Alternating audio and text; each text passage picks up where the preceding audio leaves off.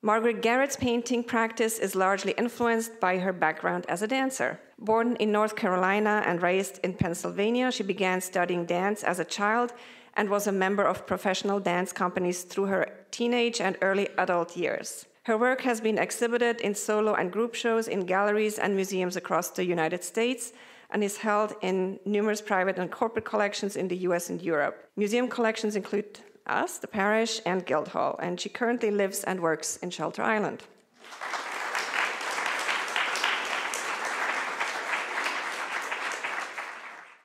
Hi, everybody. Thank you so much for coming, and thank you to the Parrish for this opportunity to present more of our work. As Corinne said in the intro, my background was as a dancer. I trained very intensely as a child and joined a ballet company when I was 16. And then in my 20s, I started to make paintings, and that's been my primary focus for the past 20-some years. And then a couple of years ago, I actually started dancing again, filming myself and making videos. So now my practice includes painting, collage, videos, and printmaking. And I'm going to show you some examples from each of these mediums and a little bit about them and how I got there. I'm going to start with some paintings. This is actually in the collection of the Parrish Art Museum, so I thought to include it. It's called Journal Winter. I have this ongoing series called Journal Paintings, which, though abstract, are influenced by my surroundings, my environment, the colors I'm seeing. This is another one in the series from last summer. It's called Water Drawings, and my studio is right on the beach, and so I have a lot of I see the water and the movement on the water and the seagrass, and those things work their way into my work a lot. This is the painting that's in this exhibition, Rhythm at Dusk. I often work in series, but I also sometimes, when I finish one painting, it will suggest an idea for the next painting. And in that this came right after the one before, and that one there were sort of these areas under the blue of pinks, and they kind of got covered up, and I sort of wanted to start with that, with a new piece. So with this painting, I kind of started with these large areas of pink and then worked on it from there. My work tends to be layers of drawings and motion and movement until it starts to feel almost musically to me that it works. Harmonics is another painting with, different areas of color and gesture and motion. A lot of my painting is influenced by my background as a dancer. I see line as movement. I'm interested in the musicality of a piece. I almost see them choreographically. And this is Allegro from this past summer. So a lot of my work is gesture-driven, and I have also collages and paintings that are really just shapes interacting. And in this piece, I wanted to work on kind of combining those two, so working with these moving shapes and how they interacted with the line. This is a work on paper. I work on paper a lot. I like the spontaneity I can get in it, just a little more fluid and good for working on ideas. Often this is just its own piece, but sometimes I'll do that as a study, and then I'll work on ideas for canvases. And this is a little painting, again, from this past summer, another example of the movement of line and the sort of the different rhythms of the different colors, the slower blues against the faster moving whites. This is a series I'm working on now. They're paper mounted on canvas, and they're basically drawings in different colors. I got the idea for this from a video that I did, and I'm going to show you an excerpt. It's silent, so I'm going to speak while I show it to you. And it's called Drawing in Red. So a lot of my videos they're really about moving and drawing with my body instead of with the paint. And I had this idea to do some in different colors. And so this was red. I shoot them myself. I shoot myself, and then a lot of the work happens in the editing is when I kind of decide the look of it, if I'm breaking up the body and how I'm making the patterns.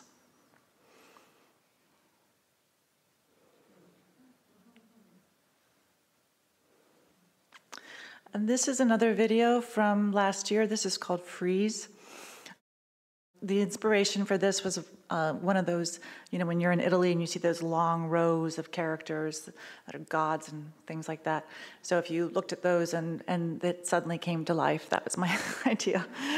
When I first started doing the videos, my original plan was I was looking for shapes to use in collages and paintings.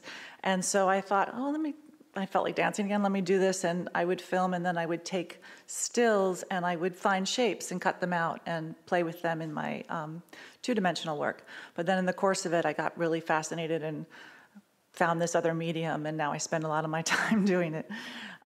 But you can see, so with this video, it is collage as well. So the top and the bottom, those are collaged from stills, and you can really see the shapes in those. And this is a print that was made from stills from the video. I had the good fortune to be an artist in residence in the Sag Harbor School last year. They have a program there that Peter Salo and Scott Sandell run, where artists come in and they mentor students on their projects, and then Scott and Peter work with the artists on making prints. And this was the first one we did together. This is a painting, 23rd Street, another example of shapes in motion. I have some paintings that are very line-driven and some that are more shape-driven. Sometimes people say that's very different. I think if you just blew up the lines, they would look like this, so it's really about scale. With this one, I started first with a collage and then blew it up from there. So I've been doing for a few years an ongoing series of dancing flowers that are collages. This is Floozy. I recently was commissioned to do some for a new hospital going up in the city for women and newborns. They commissioned 8 dancing flowers that are going to be in the treatment room. So when women go in and have their sonograms, they will see a dancing flower, which makes me very happy. So an Instagram story, I posted on Instagram some of the collages I'd finished for the hospital, and somebody got in touch with me and said they would like a set for their house in Westchester. So I made this group of 10 for them, and then they installed it and were kind enough to send me this nice installation shot. It was exciting to me because it's the first time I've seen them as a group, one piece, which is, I think, an interesting other way to go. So next I'm going to show you an excerpt from the video that's actually in this exhibition. It's called In My World 2. The music is Jacob Collier's cover of In My Room. I've made actually 3 different versions of that video. My original idea, and something I would still like to have happen one day, is to have it as an installation where you actually go in a room and you see the videos on the walls around you kind of full size. But they also can each be seen individually as they are here. So I'll just play a little excerpt.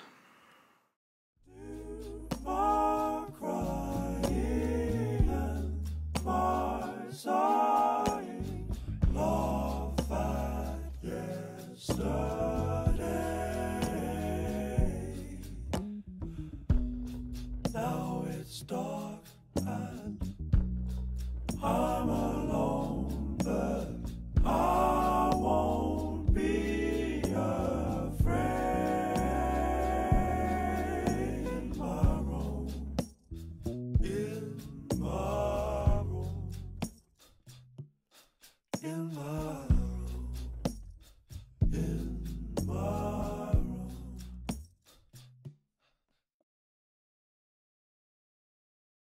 This is a print that I actually also made with Division Street Editions, they call it, again from stills from the video. With this video, not only did I play with cutting up the body and arranged in that way, I also played with the color and the positive and negative. And I like the negative body in this. It's sort of almost like calligraphy. So I think it's kind of interesting. I'm hoping to do some more pieces with this imagery. And this is a current project. These are collages. Again, through Instagram, somebody shared one of my videos with the head of the Martha Graham Dance Company, and then we met, and she was telling me this is the 100th anniversary of the 19th Amendment, women's right to vote.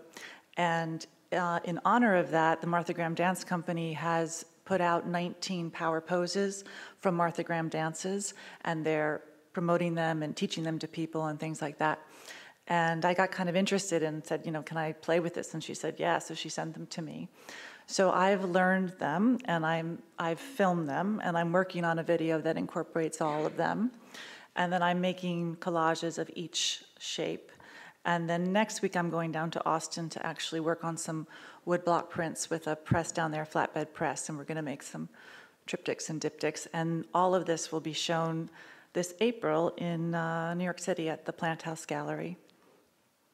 And this is a still from the video, which is not done yet, but the collages, these are shapes 1 through 3, and these are those shapes actually in dance.